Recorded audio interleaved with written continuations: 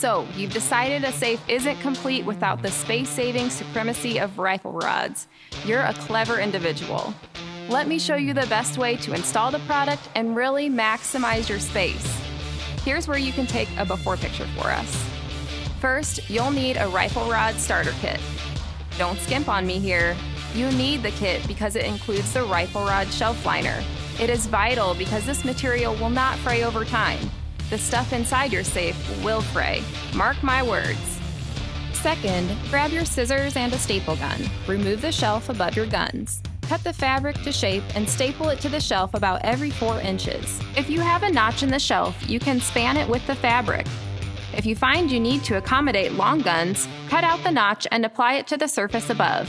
Place your shelf as low as possible according to your gun heights. To get the best support with rifle rods, make sure that the shelf is as close to the muzzles as possible.